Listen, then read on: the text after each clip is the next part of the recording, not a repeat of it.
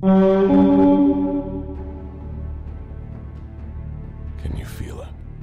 The beckoning call of the wild. The kindling in your spirit when you hear the untamed howls of the wilderness. The immolation in your blood as the thrill of the hunt pours over you.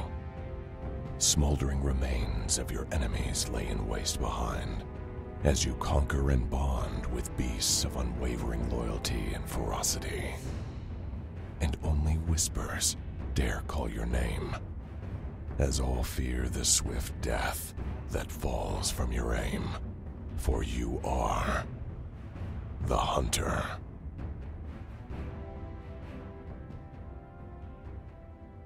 Hello everyone, and welcome to the second episode of the Cloak and Quiver podcast. My name is Solar Flare, and thank you for tuning in this week. Again, I'm going to start off this episode with a tremendous thank you to everyone who downloaded and listened to the show last week. And not only that, but those of you that provided such positive feedback and reinforcement through Twitter and YouTube and emails. I just want to say thank you so much for taking that time, to encourage, because when you make a project like this, sometimes you don't really know. You're a little apprehensive, kind of nervous. This is new for me, at least, doing something like this. Not necessarily podcasting, but presenting you guys with a very specific topic and doing it also by myself, at least for the time being. So I just want to say thank you. I really do appreciate that so much. And I just wanted to let you guys know that meant a lot. So thank you, and let's get into some hunter talk, shall we? So let's talk a little bit about what I did as a hunter this week, and then we can get into some of the highly anticipated and very heavy Warlords of Draenor Alpha patch notes. But this week in Siege of Orgrimmar, I had two very nice rankings. I got 11th on Malkarok and 25th on Iron Juggernaut, so that was really nice to see, getting back into the swing of things, at least for this month, from me. And then also I've been working on Proving Grounds again, getting stuck in the 50s, late 40s, so like wave 47, kind of ironing that strategy out. Definitely a few things I still need to refine and learn to push past, even further ranks, but I'm having a lot of fun in Proving Grounds, just kind of wasting time, between raid lockouts. And let me tell you, when you start to get into some of the higher waves of Proving Grounds, man, is that arduous, because each wave lasts a minute, and if you're in there for like 50 waves or even higher, that's 50 minutes of just non-stop DPS, and man, my thumbs kill me after I finish, like a session of Proving Grounds, so I take them slow, but they're a lot of fun, so that's been my week. And I actually just got back from a LA meetup for my guild, so I came back into town late Sunday evening, so that's why the show was a little bit delayed. I do apologize for that, but I had a nice meetup with my guild in Los Angeles, and here I am back in very sunny Phoenix, Arizona, already pushing 80-degree temperatures. But so that's been my week, and then let's get into some of the news. Warlords of Draenor Alpha patch notes for the Hunter class. Here we go. And let me start off by saying how happy I think most of you guys are going to be as we discuss these patch notes, because I think truly the Hunter is moving into a fantastic direction. They're fixing a lot of the problems that we've had with our specs, and in the process of doing so, making each specialization feel more unique. Which is something that they said they were going to do, and I think they really delivered on.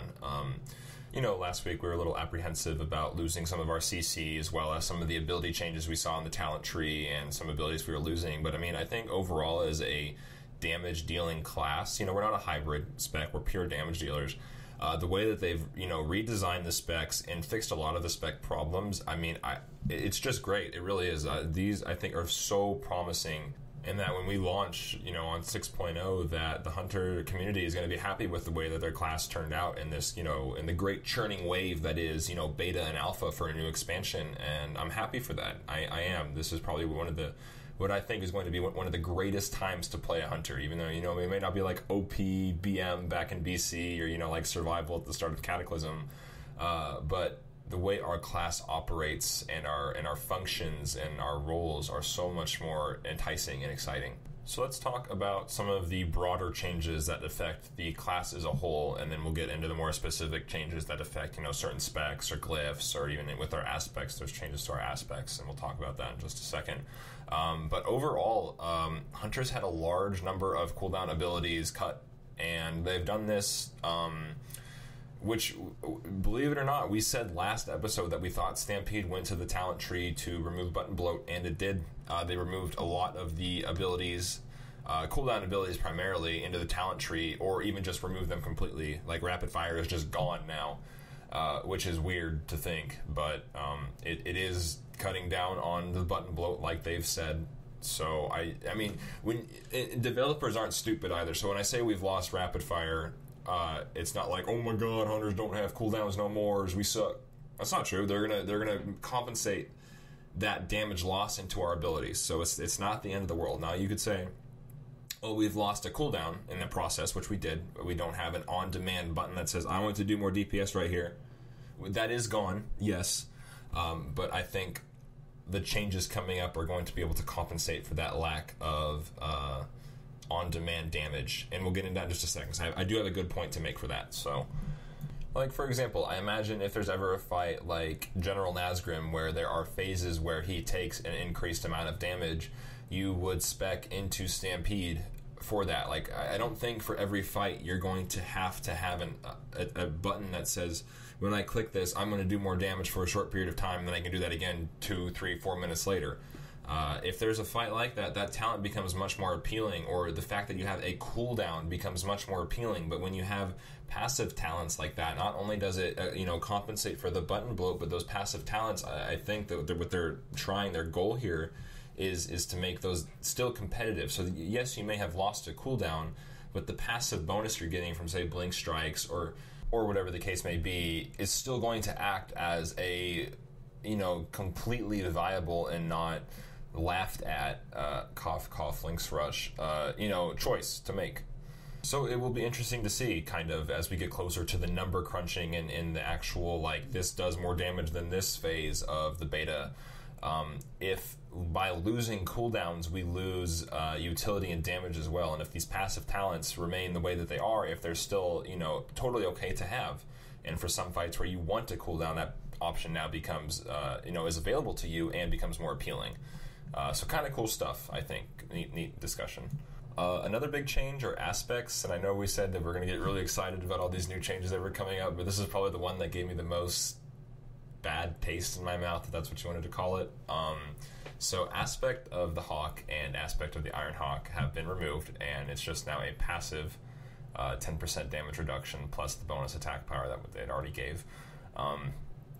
Now, aspects aren't stances anymore. They're just abilities you can toggle on and off. And so now that remains is just Cheetah and Pack. So, seldom used, truly, and annoying, to say the least, to get that daze. Or, you're in LFR and you're like, okay, who has Pack? And you have to go through, like, the 7 hunters in the group to find out who has Pack on.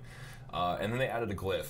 Glyph of Aspect of the Beast. And Aspect of the Beast allows you to become untrackable. So, I mean, like, a really underwhelming aspect changes, in my opinion.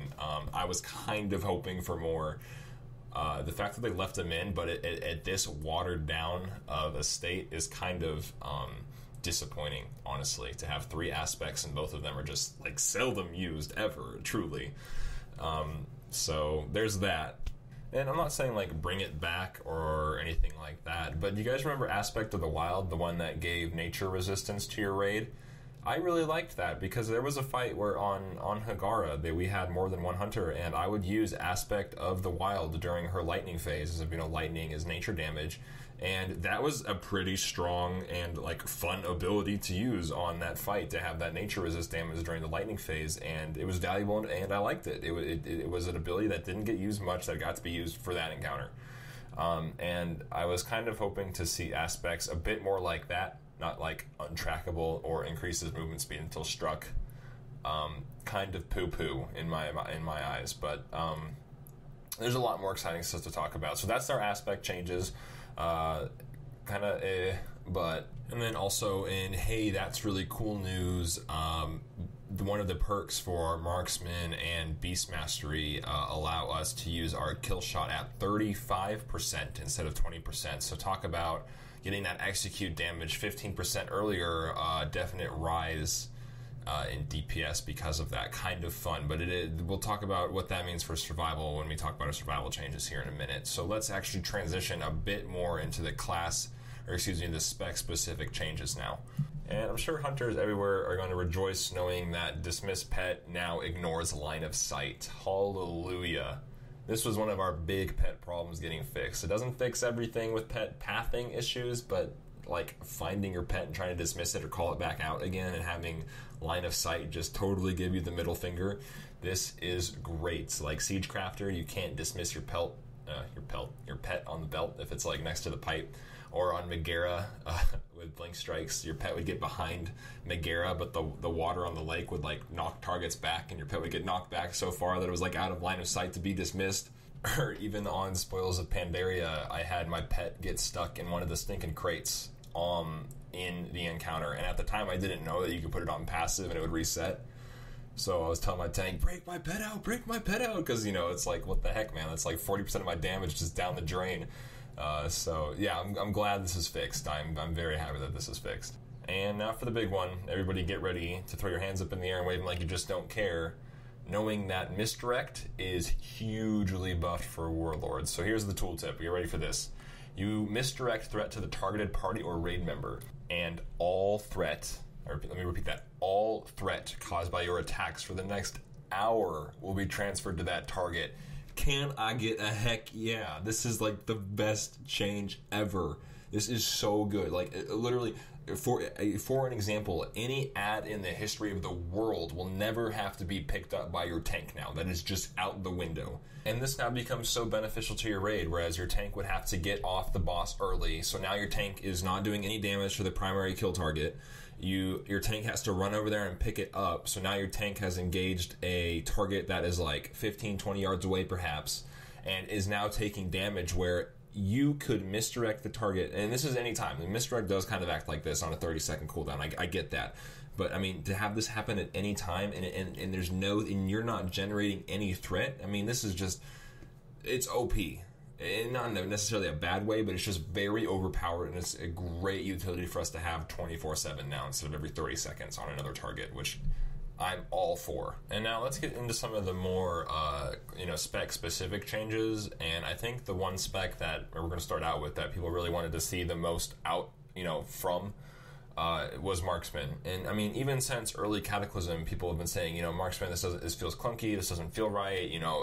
Marksman really has struggled since early Cataclysm. I mean, there's been some instances where I was like, okay, but this is really its shining moment, I think, so far in its Warcraft career, and they really just fixed a lot of the big problems that plagued that spec that Marksman faced as a spec, to not be able to deal AoE damage, to have certain things about the spec just not work well, and just to see them rectified is amazing to see after so long. And let's get right into it. So one of the ones that I saw initially off the bat that made me so happy, I mean, smile from ear to ear, was aim shot now deals 20% more damage, so hooray, and no longer interrupts auto attacks. Now this is just so huge. I mean, really, this is fantastic. And what's really interesting about such a small change, you think, oh, okay, well, you just auto attack during one cast, whoop-de-doo. No, this spawned, I mean, years of debate in this spec about whether, if your aim shot wasn't at a certain cast time, if, like, losing those auto shots made arcane shot a more appropriate focus dump to use instead of aimed. So to see this and have arcane shot be removed from Marksman, I mean, we're talking about a so much more defined and straightforward spec here, as well as it just plays better. You have one designated focus dump. Well, excuse me, two with Chimera, but Chimera was a given. It was always a toss-up between aimed and arcane. And now that that's really been defined, and I mean, fantastic news for Marksman already, and we're not even done yet. And as we all know, Marksman's biggest pitfall is its ability to AoE.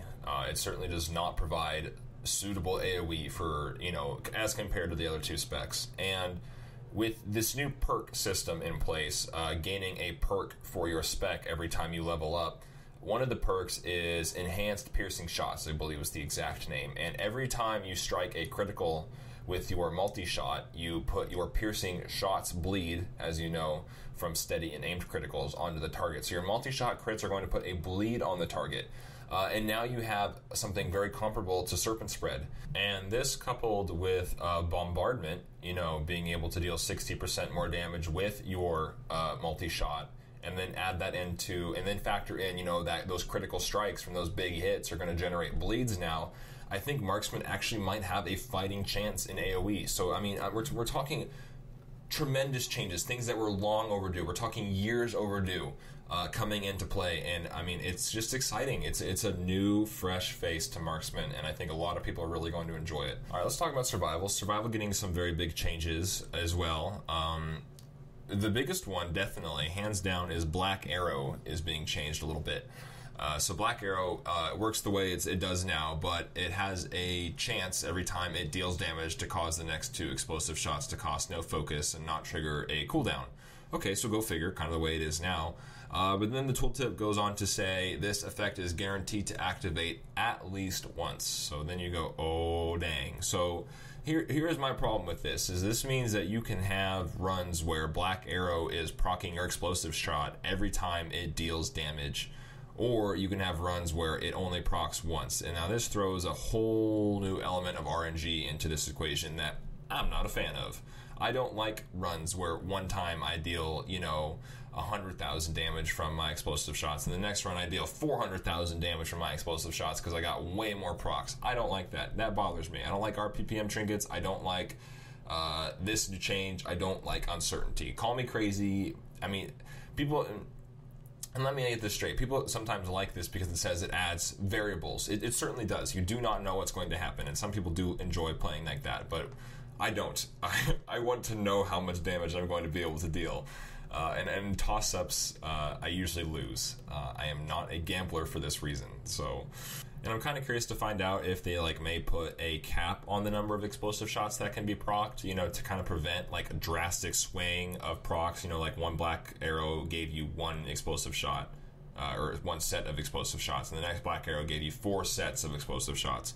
Maybe they might cap that down, or I don't know what they're going to do, but I think this is kind of scary. And my question to you would now be, does your opinion or perspective of survival change because of this? Are you going to try a different spec now? Are you maybe more interested in BM, or maybe more interested in marksman? Because this is, I get it. Fire mages operate a lot like this, at least on the fact that their rotation and their damage is definitely determined by luck. And I don't like that. I am not a fan of this. So yeah, there's that. But something kind of awesome, I think, that really, again, helps define survival as being, this is a survival hunter. Camouflage as a baseline for all hunters restores 5% of your maximum health every 1 second while camouflage is active. Now, survival has a perk called improved camouflage that says camouflage no longer breaks from dealing or taking damage. Say what? This is OP. There is nothing to say else other than this is incredibly OP. We're talking 300% of your life back here. Every 1 second, you get healed for 5% of your life. And if camo is active for 60 seconds, do the math. That's an intense defensive cooldown if I've ever seen one. That's a lot of healing onto you, and I like it. I will not say no to that. So give me more of that action, Blizzard, because I will take it. And don't forget, that was the extension of the camouflage being active was for survival, but now camouflage becomes a defensive cooldown for every other spec. You still heal for 5% every second while it's up, and if it's other specs, if you're BM or marksman, it'll still be up for 6 seconds in combat. So that's a 30% heal. So it's a nice defensive cooldown. So when Warlords pops and you don't want to play survival, maybe you're marksman or BM, don't forget it, because it's still valuable. As well as not the boss or whatever situation you may find yourself in, you are not targetable by ranged attacks. Bosses can't put debuffs on you. Things can't go flying from the sky and land on you because you were targeted. We're talking some intense survivability going on here with this improved camouflage, and I like it. I am a fan of this. So they're kind of pulling me back into survival now. So it's kind of, I like this change a lot. I think it's well deserved, and it really adds a bit of that kind of truly survival back into survival hunter. So it's really neat. I do like this quite a bit. Another interesting change for survival is Serpent Spread has been renamed to Serpent Sting. And it still is a passive, so it's going to proc on multi-shots and arcane shots, and that's going to apply our Serpent Sting. We don't actually get to manually press the button that says I want to apply Serpent Sting. It actually is a passive through our multi-shots and our arcane shots. So it's kind of nice, keeping that ability there. I kind of like it for arcane shot. It's kind of a nice addition, to add with multi-shot, because when, sometimes you'll have those heavy streaks of lock and loads where you're prioritizing your explosive shot and you're not able to cast Cobras, or it's very ill-advised to do so during the time. And, say you get out of that explosive shot, you can just go into Arcane. You don't have to spend time casting Cobra, and I kind of like that. I think that's a pretty big change, actually, to help maintain Serpent Sting's uptime to, it already should have been pretty darn close to 100% with Cobra, but, now it should really, never fall off with Arcane Shot being added as well to this, so as well as multi-shot. So I'm excited. Very nice change. The one thing that was kind of eyebrow-raising was Kill Shot was actually removed from Survival. We don't have an Execute as Survival now, and of course, red flags and up in arms immediately. But just hang on a second, because I am positive now that we do not have an Execute for this spec, that our abilities are going to have, they're going to be more front-loaded, since, we may not deal a ton of damage during the sub 20%, but we're going to be out of the gate hard to compensate for that. We're going to be a strong dot damage class, I would imagine, or else it would make no sense to remove Kill Shot. So while kind of interesting, I still think we'll be okay. I don't think this is going to change much, other than just an ability that we press during the sub 20% of a fight. And let's talk about Beast Mastery just a little bit. BM didn't receive many changes. Blizzard said that they were pretty happy with BM, feeling like you were using your pet as your primary source of damage, which is incredibly true of the spec, to be honest. I think BM is actually in a really good position with some recent additions like Beast Cleave. And something I definitely wanted to bring up on this week's show that we were kind of confused on last week, or at least it wasn't very clear. It wasn't clear to me. When we were talking about versatility, the talent that replaced With or Without You, remember when you dismiss your pet, you would gain a 30% damage increase. Well, it turns out this talent actually changes depending on what spec you are. It's called Lone Wolf if you're Marksman or Survival, and that does increase all damage done by 30% when your pet isn't active.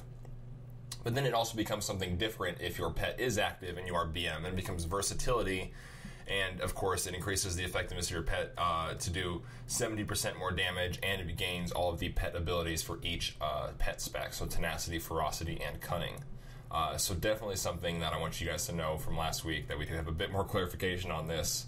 And it's nice. It's cool to have a talent that actually is finally, something different for a different spec. That's the first time hunters have seen that, so pretty cool. But that does it for discussing certain class and spec specific changes in Warlords. I did mention perks earlier. If you guys are interested in a full list of seeing perks for each of our specs, remember, perks are additional benefits we gain every time we level up in a certain spec. They're primarily all damage increasing, increases the damage done by your kill command by 20%. I would say 90% of them are damage based, but there are a couple that are kind of unique. But if you guys want to check those out, those are on MMO Champion, as well as other hunter sites like Eyes of the Beast, and all your other hunting needs. Don't forget there are other sites and places out there that can easily provide that information for you. Just check those out. I didn't think that they were all that exciting just because most of them were damage based, but if you are interested in taking a look, they are out there for you. But let's change gears a little bit and talk about pets more than we kind of did last week. There's a couple of different interesting things happening with pets this week. One was new families. So we have pets, they're called the water beasts. They're like giant hippopotamus, or hippopotami, perhaps, hippopotamus. I don't know. They're hippos. They're huge, and they're really cool. And then there were also dragonflies, which we didn't get to see a preview of, like a 3D model, but they also have a slow fall ability as kind of like their special. And it acts like a major slow fall. It's really neat. And then there's also hydras as well. So hydras, dragonflies, and river beasts are the three new families being introduced in Warlords, as well as Sporebats got an updated model. They have like this kind of eye glow to them that projects light. Like it actually projects light to its surroundings. It looks more, they're glowy. They're really glowy this time around. So that was cool to see. Like we talked about last week, it's always fun to see new pet families and new artwork, and that was always stuff that I look forward to when they have content releases like this, is the new pets we can go out and tame. So, and I wasn't disappointed. I think a lot of the new models are really cool. There were even boars that got updated, and their tusks are just gigantic. So I might even go out and tame a boar when Warlords drops. So cool stuff on board for pets, and I like it. But also there were, you know how we got our CC removed, and how like all pets that had CC were losing it, like monkeys, stun, and disarms and stuff like that. So a lot of pets just got like basic, okay, so mastery buff for your raid or whatever. But some pets actually got some really cool abilities. I mean, there's a lot to talk about, but I want to select a few highlights here, and you can of course go online and check out the full list. But there's some really neat ones. So, like, Devilsaur's got this thing called Feast, where it eats a nearby corpse, and it restores 20% of its health and 20 focus back over 5 seconds, which is kind of cool. I don't know how often you're going to be able to use that to, like, an advantage, but kind of a neat little thing it can do. Corehound's got something very interesting called Molten Hide, and every time the Corehound is struck with damage, it deals fire damage back to the attacker.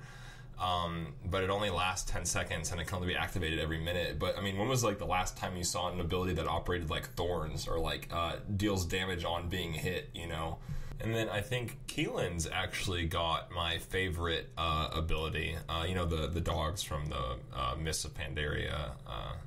Keelan, one of the two. And Stone Armor is their ability, and they reduce all damage taken by 30%, and it causes it to heal for 3% of its health every second for 8 seconds. Talk about a soloing pet. That might give a turtle a run for its money with that shell. I mean, I don't know. I'm going to be really interested to test the Keelan out when this goes live and some solo encounters. So, exciting stuff. And like I said, there's a full list online with some neat changes. And like I said, most of it is like pets that originally had like a disarm, like a scorpion, just getting like, okay, now it has 5% crit for your raid. But then there's about a handful that have some neat abilities, and you can take a look at your leisure, and maybe you'll find your favorite pet for Warlords that you're going to go out and tame. So there's always that. But lastly, I think the last news topic we're going to talk about are some glyphs. We're seeing a few new glyphs into the fray with this patch, or at least with this data mining session, and a couple of interesting ones, a few things to definitely discuss, and one of my definite favorite glyphs that I will be running for next expansion. So the first glyph I want to talk about speaks to me, especially soloing, is Glyph of Quick Revival. Your revive pet is now instant, but costs 80 focus. So kind of like a Heart of the Phoenix, which is the instant revive pet ability, but it's just we can use it without a cooldown. Now it's just 80 focus. And that's a steep cost, but I think it's worth it, and only in a couple situations. And I think it's primarily in soloing situations where, if you like, say, when I was soloing Stone Guards or whatever, where like the boss hitting you would result in your death very quickly. So say you're like 35 yards out and your pet is tanking and your pet dies, you can immediately hit this, and preemptively too, because you know when your pet is sinking, you know when there's a time where your med pet is not going to cut the damage it takes, so you know you can build up focus, hit this immediately, feign death, and you're good to go again. I think this is actually incredibly strong for soloing some encounters where boss damage is paramount for it to not go onto you. So I like this quite a bit. I think Glyph of Quick Revival is its name, is going to be quite awesome for soloing. So. And there's also Glyph of Deep Frost. So when our targets are affected by our freezing trap, that's the one that freezes them in place. It's not the slow. It is immune to damage for the entire duration of the trap. So it acts kind of like Banish or Cyclone, and probably fantastic for PvP because you don't have to take the Glyph of what's it called, Scattered Shots, where if you scatter, it does not remove, it does remove all the dots from the target. And this kind of acts the same way. So if you freezing trap a target, it's not going to break from an accidental cleave, or your paladin just does not know how to not divine storm everything, and it won't break. I can't imagine this being entirely like super useful in PvE. Maybe there's a few encounters where you want to keep adds locked down for good, in which case this would be quite strong. But I feel this is more PvP oriented, but still worth talking about, just for the fact that we've never seen anything like this before. And then there's my favorite one, which is Glyph of Play Dead. And when you feign death, so does your pet. And, it sounds like cool and everything. Like, there's my fox who feigned death with me. Kind of neat. This is actually great for wipe recovery. Because when you feign death, your pet is still active. So the boss is running around, killing off your raid members, and it has to go kill your pet, or if you dismiss it, or whatever. But that takes time, and you could have taken damage in that time, the passive damage the boss is doing, what have you. You can go on and on about that. But when you feign death and your pet feign deaths, that you're talking about all aggro that you control is completely wiped off the table right now, and you're sitting in that corner completely, uninhibited by the boss. And That's strong, because then you'll be able to just get that mass res off really quick. So I could see that that's definitely going in my minor glyph slot, just so I can get those wipe recoveries out maybe a bit easier than I could have previously. So a big thumbs up in my book for that glyph. I kind of like that one quite a bit. So I think we'll move a little bit more away from news, and we'll get into our mailbag here. We have our first question from Spaz Wesson on Twitter, who says, what do you think of the Keelan's battle res ability, and are there any other pet abilities that you would like to see in the game? And I think we talked a lot about pets today and a lot about the new abilities, and I think a lot of those are strong and fun. So I think that's a pretty good indicator as to what the hunter community wants and would like to see. But I do want to talk a little bit about the battle res component, especially in how it is in a raiding environment. I think it's strong. I think this kind of segues into a bit more of a broader topic, which is the best raiding pet. And of course, in the deepest, darkest part of our hearts, we all know that the spore bat is the best hunter pet. But I think there are three very strong contenders for best pet as it currently stands, because I think in Warlords it's going to be a lot more of an open-ended question. But I think three pets are very strong, and I think these are the three. And this is, of course, if every one of your raid's buffs are covered. If your raid has everything except for mastery is going to be the best pet to bring to your raid, hands down. That's totally a given. But if all of your raid buffs are covered, then three come to mind. One is the Tall Strider, one is any Spirit Beast, and the other one is the Keelan's Battle Res. Let's talk about the Tall Strider a little bit. I feel like this isn't as well known as it should be, but the Tall Strider's special ability is this Dust Cloud it kicks up, and it is the only ability or even like pet or action in the game that applies an immediate 3 stacks of Sunder armor, so 12% armor reduction in a 10-yard radius. And nothing in the game does this. I mean, your warriors would have to hit, Sunder 3 times. Your druids would have to hit Fairy Fire 3 times. No, your your Tall Strider goes right in, it hits Dust Cloud, and everything in 10 yards has a 3 stack of Sunder. And that's something to be, there's something to be said about that. It's the only thing in the game that does that, and it saves globals for other people, so it's kind of nice, and I do like that quite a bit. And then, of course, there is the Spirit Beast, which have the heal, and I quite like the heal. It has saved me in a number of situations, and it has helped out other raid members in a number of situations. Like if our tank calls for an external raid cooldown like Pain Suppression, I know he's going to be hurting here in a minute, so I will cast my pet's Spirit Mend onto our tank when he calls for an external, just knowing that those heals will be helpful.